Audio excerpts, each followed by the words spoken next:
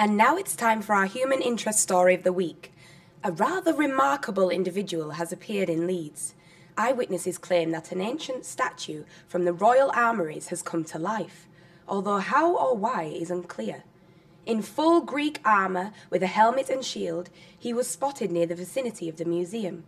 One witness claims to have seen him actually leave the armouries earlier today and head into Leeds city centre. Nobody is entirely sure of his intentions, but so far appears to be friendly. He's been on the move all morning and appears to be looking for specific people or places. What we do know is that he ran into a group of Team GB athletes who were training in the area. We are here today at the Headingley Athletics Centre to see how the Great Britain Olympic team are shaping up. With only months left in the lead up to the Olympics, it's important that they get as much training as possible. And as you can see, the runners are about to begin the race.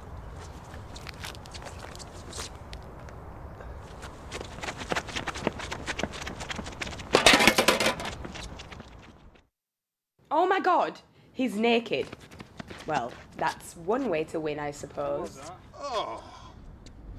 We're here at the Olympic Standard Training Pool at Headingley. Seeing the statue's strength and athleticism in the last event, we think that swimming will be another event that he will succeed in. Hopefully he'll at least keep his trunks on this time.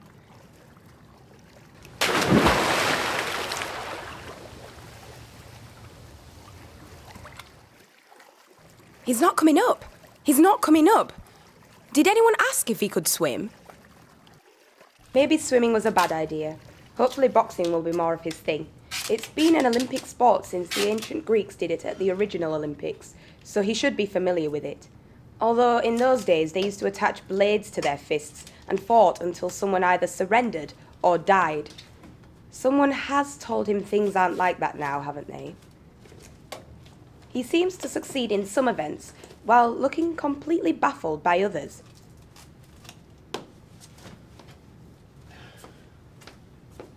Why is he looking at those scissors? What is he doing? He's not in ancient Greece anymore. That's dangerous. Someone stop him! And now we have the noble sport of ping pong. Not something that you'd ever see the ancient Greeks doing.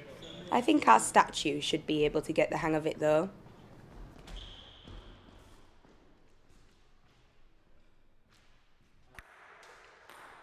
Maybe not. Ouch!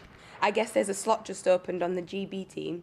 It has been an interesting few months since our friend from the past came alive to visit us. His unorthodox method seems to have paid off, as the museum has confirmed his solidified appearance is back on display, now sporting an impressive collection of medals.